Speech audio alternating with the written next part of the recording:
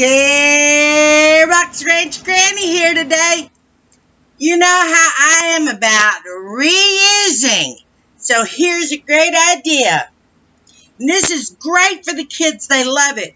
You start with a 1-gallon Clorox bottle. Now I collect 2 of them. Let me show you my finished product here. This is after I put some stickers on it.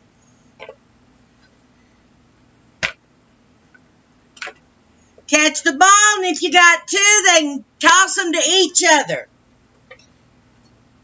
So what you do is you start out with this 1-gallon Clorox bottle. About 1.5 inches below this, I punch a hole with a knife. Get it started. Now I don't keep going with the knife because I think my family thinks I'm clumsy. Afraid I'll cut something off, so we go to the scissors. Make it easy. Cut that and start rolling down so you can have a little oop, and then all the way around. We're gonna cut this all the way around. See here. Now make it kind of level. Turn back in, come back up to that space where you started. And you can trim it if you like Granny. Your eye's kind of crooked and you don't always get it right.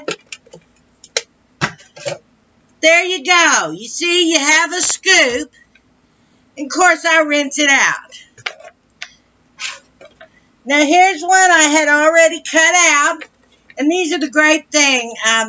My Clorox bottles come with this rubber thing that come off. That makes it great, but sometimes they don't. Peel it off, get your hot water, and put it on there. And then dress that baby up here. I put some stickers on it, and the kids just love it. But you can take a permanent marker, mark all over it, make it beautiful. Ain't nothing like, whoa, Granny can't even catch a ball in a barrel. Oh, well, Granny, thank goodness them grandkids can, because Granny can't. But remember, this is just great. Your 1 gallon. Now, I leave the lid on it. You can certainly take it off. There ain't no ball. Unless you have a ball smaller than that hole, it ain't going to fall through. So you can leave it on there. And you can see, trim it, and you can clean that up with the scissors. You can make it level. Just clean those little places up with the scissors. Now, if you're really good with the knife and you're not clumsy like Granny, then you can probably do this with the knife with no problem. But I'm lucky they let me have a sharp knife in the kitchen. I'm such a klutz. But it's okay. I'm a good cook, so they don't get rid of me. This is a great idea for them children. You can send them young'uns outside with the ball, and they can pitch it back and forth and catch it in there.